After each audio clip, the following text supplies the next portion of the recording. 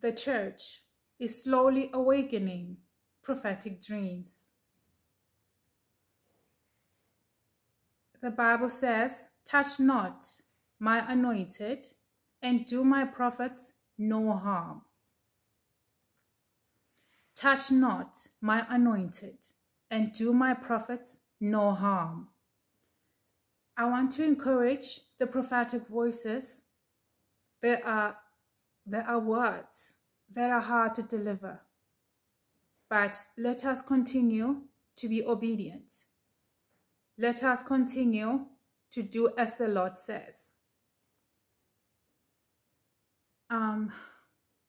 We do not want the Lord to take our mantle and to raise another, because the Lord can't do that. Hallelujah. But the Lord is good, the Lord is faithful. We will live out our purpose and assignment in the earth. Hallelujah. I have been getting a lot of dreams from the Lord concerning fake churches, because people look at churches like Prophet Bushiri's church, and they will say, well, we saw the miracles and everything like that happening. It's not of the Lord. See, now it has gotten to the point now where some people do not even trust whether miracles are performed by the Lord. They do not know what spirit is behind the church. Okay, I'm going to say this, and as I speak this, as I release this word into the atmosphere, I also release the other prophetic voices that are not speaking on this matter.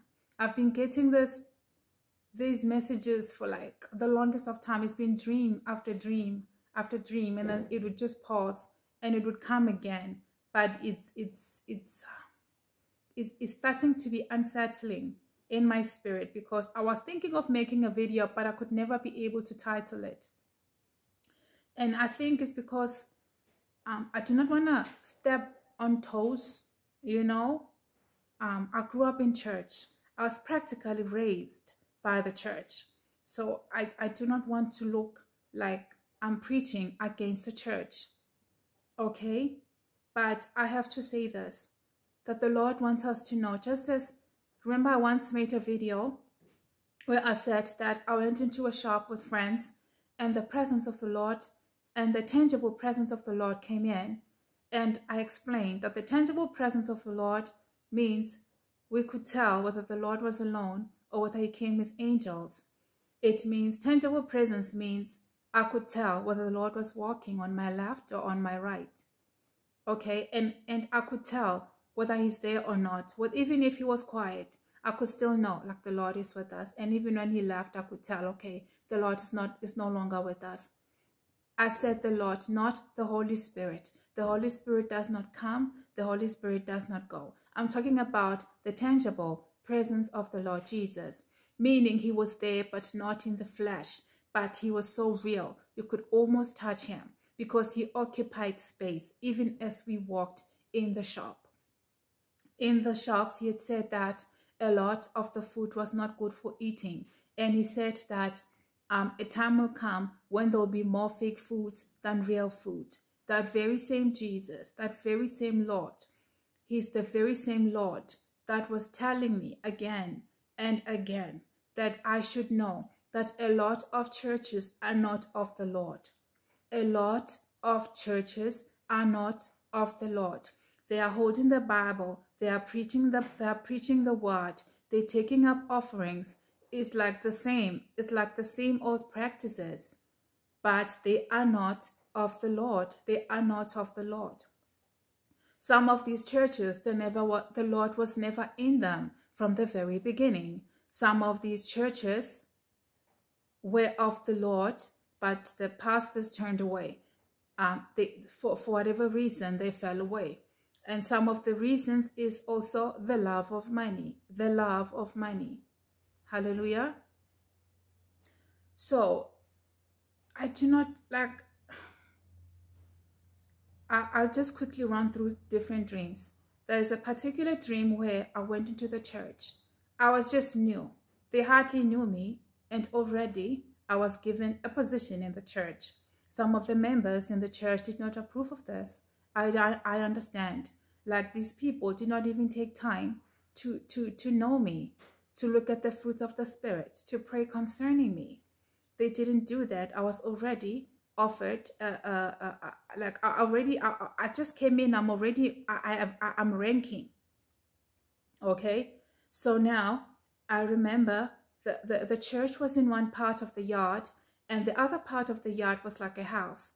It was a house, but the house had been turned into offices. The different rooms of the house were now offices. So the pastor's wife held my hand, and she took me to different rooms as if she was looking for something. She was holding my hand. And at some point in the dream, she was rubbing my stomach, and I was not comfortable. And as I was about to move away, she moved her hand. And also, there was a time when I saw her mixing some things, like some sort of concoction. But I just knew that was a concoction, and it was made for me. And it's like she had seen there are things in me that she wanted for herself. Okay. And so I just decided, like, I do not even want to be here. And this would also explain to the people who operate in the prophetic why you struggle in being able to find a church and being able to fit in a church. You can be in a church that is of the Lord, but you realize that you are, it's dangerous when to be spiritually weak. When someone sits next to you and they can just tell that you're just like you are spiritually weak, how then do you teach them? It is them who will be playing the role of opening your eyes, of encamping around you, like it should be the other way, or you should be working hand in hand with them. Okay, but then here I am, I see myself with this woman, and I decided to run, and there was already a meeting going on. So I ran quickly to the meeting, and that's where I stood there at the meeting. Okay. And then in that meeting again, there was some altercation with some women, and that was showing me the kind of people that have been put to hold positions in church. Like this person was suffering from envy. Like this person was suffering from anger problems. Like this lady had so many spirits that were behind her. And also there was a celebrity that I saw in this dream. This was a man that used to be successful, but he had lost his fame. But he was still in the church. And I remember he came in to drop something. He was just wearing a white shirt, very simply dressed in a humble way. Okay. So, and then they said, come join us at the table. And the way it was asked, I could tell that they always asked him to join them. And the man refused. And then he said, no, it's okay. I'm just fine working at the back. And I looked at him. It was then in my spirit that I asked, like, why is this man here? Like, this is a celebrity that has gone broke. I'm like, did he lose his wealth when he came to the church? Did he lose his fame when he got to the church? But now to the point where, like, he's got nothing. In my mind, in the dream, I'm like, did the church take his did they take his financial blessing from him? And you know that the church doesn't do that. That's a cult. A lot of these churches are actually cults. And the Lord is saying that a lot of churches are not of him. A lot of churches are not of him. Okay? And the thing is, you have to understand that you're not just called to a church. You're just called to particular churches. Not everyone is called to pastor everybody. Okay? Not everyone is called to pastor everybody. Some people will come to your church, but they do not belong there. They're just there for a while, and they need to pass. And there are people who are meant to be with you for the long haul. Okay? And still, nothing is forever, really. That's why we remain flexible to the leading and guiding of the Holy Spirit. And the Lord also showed me another pastor whom I saw in my dreams, and he hit himself.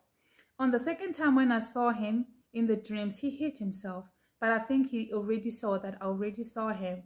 Now, what was weird with this pastor is that the Lord revealed to me that this man was sucking the energy. He used to love to be around children, but he was sucking the energy of the children.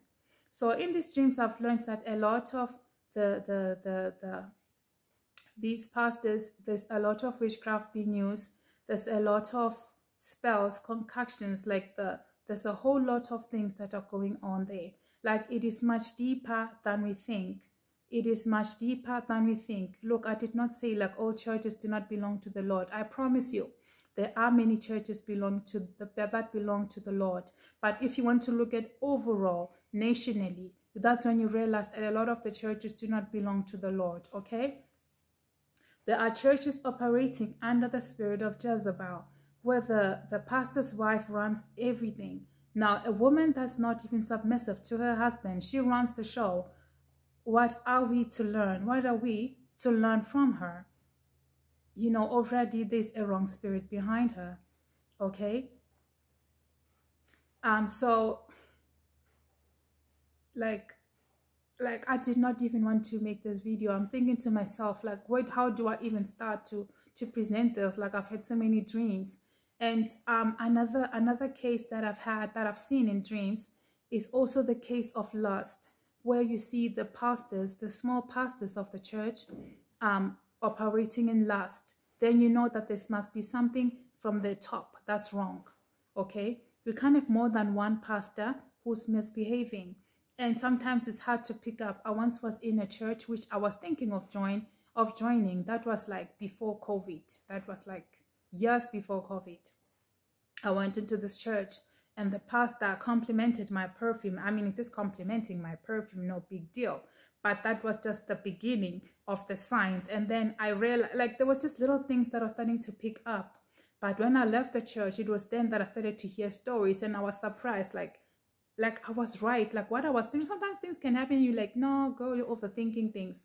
No, you're overthinking things. And then you realize that no, but that's just how they are. Okay, they build the friendship, they build the trust, then they become flirtatious and they try to move on to other things, okay? And like, I was just surprised, like a lot of these churches, like, if it's not the spirit of Jezebel that's operating in there, and you'll find that the husband is actually a good man. He's just sweet, but has lost his authority as a man, okay, in the church because the woman is running the show. And I've been to churches that I couldn't really be a part of, because then the Lord will show that this woman is into witchcraft, or the husband is lustful. The husband has got no problem sleeping with the members of the church. Like, the Lord has revealed so much. The Lord has revealed so much to me. And I just do not understand. Like, I wish there would be more videos like this, where the prophetic voice can say, a lot of the churches are not of God. A lot of the churches are not of God. I once dreamt of a church. I know this church, okay? But then one day I went to bed, and there was a family function that was happening. And it was in the evening, and I found myself in a situation and I needed to go to church to ask for help. So I rushed to the church. As soon as I got to the church, the church inside is like, the church looked different. Like the bottom of the church had opened to some sort of an underground arena, and there was chairs there. I actually ended up going to sit there on one of the red velvet chairs. And that's when I realized that, like, this is not of God. This is not a church of God. And I sat there thinking of how to get out of it. But as I sat there struggling to come out, the Lord made me aware that I was in a dream. And I remember thinking, even if I told people, no one will believe that this is not of God. Because some churches start under God, but then after, some things, they just take over. I do not know what happens. Like, I do not know what is happening. I do not know what is happening. But the Lord was just showing me, like, I am in South Africa. Like, the Lord was saying a lot of the churches are not of God. Are not of God. And I know I may get a bashing for this. I don't know. I don't even know if I'm even going to post this, or if I'm going to remake the video and try not to be scattered. The thing is that the dreams are different, but they're all pointing the same. It's the spirit of Jezebel. It's the love of money. It's lust. You know, and then there's just cults. This is just occultic, and occultic churches, just from the very foundations, they're just occultic. and the Lord is no longer there. The Lord is no longer there. And for someone else who might be wondering, like, look, I'm not even gonna be saying the only reason I'll ever come and say church is if the Lord said I should come and call out a church by name. Otherwise, I will not, okay? Otherwise, I will not. But the people that attend the churches, they are really of the Lord, which is why as people, we need to keep on building our relationship with the Lord and quickly be able to pick up a Jezebel spirit, quickly be able to pick up a controlling pastor, you know, a narcissistic leader who just seeks to control. They seek to control, okay? And before you know it, there's the demanding of money, demanding of resources, okay? There's a lot that the Lord has showed me. There is just so much. I just pray even now that the Lord may raise more prophetic voices to speak and let the people know that you're probably sitting at home and be pointing at churches like Prophet Bushiri's church, saying they are false, not knowing that the very church where you're going it might not even be of God. Since you've been in that church, what kind of dreams are you getting? What kinds of dreams are you getting? And if you ever ask the Lord, Lord, the church where I'm attending, is it of you or has your spirit left? I once shared a dream where I said the Lord said to me, it was a funeral. I was at a funeral, a pastor was speaking. And like in that dream, I said that God has order. When God speaks, he doesn't speak when someone else is speaking. But he literally waits, even if it's a child that's speaking. But on that day, the Lord was angry that the Lord literally spoke over the pastor. Like even I was in shock, like the Lord is not happy. The Lord spoke about how pastors do not care about the widows. The Lord feels that the money is not spent well. The Lord feels that money should go to the widows. Money, like more resources, more things can be done for the poor. But the Lord was specific on the widows and on the orphans. Like it was in the heart of the Lord. The poor, the orphans, the widows. And the Lord said to me, they do not care about them. Like like there is no place for them in the church. There's absolutely no place for them. And those who try to do a little here and a little there, it's just something that is just done once in a while. But the Lord feels like more should be done. More should be done. Okay? Now, I'm not even going to blame... you know what? Let me stop defending anybody. The church of the Lord must be run the way the Lord wants. There's the Holy Spirit. He speaks. Anyone who hears from the Lord will tell you that the Lord speaks. I used to think that God is a man of few words. I used to think God is a God, I beg your pardon, is a God of few words. Oh no, ma'am, no sir, the Lord speaks. The Lord speaks so much that I do not even remember all the things that he says. But like I said, I always just tell myself what I remember is enough to go with. Okay, the Lord is very detailed. And I think we know this from the story of Noah, how the Lord gave him the accurate measurements and everything. And the Lord is very strategic. And the Lord is not as private or close off as we think. He just wants us to get closer to him. When you get closer to him is then that he begins to reveal things. And what I like about God, he doesn't wait for you to ask. He'll just reveal a person's heart to you, reveal a person's mind to you. Okay? So yeah, this is what I wanted to share. So I may have stepped on many toes, but this message is to the saints and to the pastors that are of God. I am called into ministry myself. So if the Lord has called me into ministry, you must know that I have respect for the people who have been in ministry longer. And I want you to know that I know that there are good people who are really called by the Lord. Okay? There's many people whom I've met, whom my spirit is clear, you know, whom after meeting I never had a dream or a message or anything from the Lord against them. Okay, so I do know that there's true Christians and there's true just as there are true Christians and false Christians, there'll always be true pastors and false pastors. And for those who have fell along the way, let us repent, for the judgment of the Lord has already come. For the judgment has already come, and truly it has begun in the house of the Lord. To this day, the Lord is cleaning house. The Lord is cleaning house. It's not just cleaning churches, even personal homes of Christians. Like the Lord is busy. It's not even funny. Okay? It's not even funny. And some may be praying hard now and fasting concerning the divorces that are happening, thinking it's the works of the enemy. But the Lord is destroying what the enemy has built. Okay? There are some unions that should not have happened. And the Lord is allowing the cracks that were always there to be open. Like what the Lord has long closed off, the Lord has released. It's like the Lord was holding everything together, but now the Lord is just letting everything go. So now we're able to see, like, you just wonder, like, was it even God's will? Okay, was it even God's will? And for those whose marriages was just under attack and the marriages are of God, those people must just keep standing, and the Lord will restore their marriages. The Lord will definitely restore their marriages. And the Lord is doing a very special work concerning that, even at this very moment. Yeah, guys, this is what I wanted to say. Like I said, I do not know if I'll be posting this video, because the thing is, I do not want it to seem like I'm against churches. As it is, I do not even have a church where I go to, okay?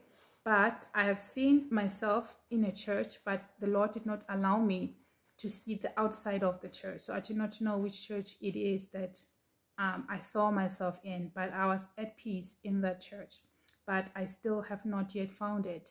And just because, like I said, like if I come to a church and I don't stay, does not mean that that church is not of God. If the Lord does not want me there, I won't be there. And another thing, I operate in the prophetic. If I come there and I realize that there's the warlocks, like you have to care, like the people who are going to be on your back, the warlocks of the church, it matters to you. It matters to you about the warlocks, because they're going to be on your case. You come into a church, you want to know, is there a fivefold ministry? Are there prophets there? Or are you coming to a church where you're going to be facing the battles, where the battles is going to be so rough that you yourself are going to walk yourself out of the church because of the things that you see? And these people know that you see, and they do not want you to see them, and they're going to try to make sure that you leave the church. And they do not really want to battle you. They just want you to just get out of their hair. Okay? And some don't understand, what are you doing there? Like it's their territory, you know? And you didn't even pray about that church. You just went there. There was a time when I prayed and I said, Lord, I would like to go and visit this church. Must I go visit the church? I went to bed. I had a nightmare. I had a terrible nightmare. And so, no, I never went to the church. And what do you know? I think it was 3 years later, that's when I was told that there was the prophetic people in the church where one prophetic lady was saying she had heard some of the prophets saying like they no longer get dreams like they used to, or there's been a change of dreams and stuff like that. And she said she's been dreaming funny dreams, and she left the church. After leaving the church, then she started to dream the pastor and the wife as something else, and started to see the church as not as a church, but as some sort of a cult, as some sort of a thing where orgies and things of the sort happen. So this is real. This is real. Like I said, I may post it. I might not post it. Okay? But I just wanted you to know, if I do get it out, I may sound all over the place. But this is the heart of the Lord. The Lord is saying, my sheep, awaken from your sleep. Who bewitched you? You no longer think. You no longer reason. When you see something, you want to brush it under the rug. You know what the word says, and you doubt your knowledge. You doubt your own intuition. Your discernment has become blunt. Like you fight yourself now. You don't know if it's the Holy Spirit or it's you talking. Yeah. So guys, thank you for spending time with me. God bless. Love you.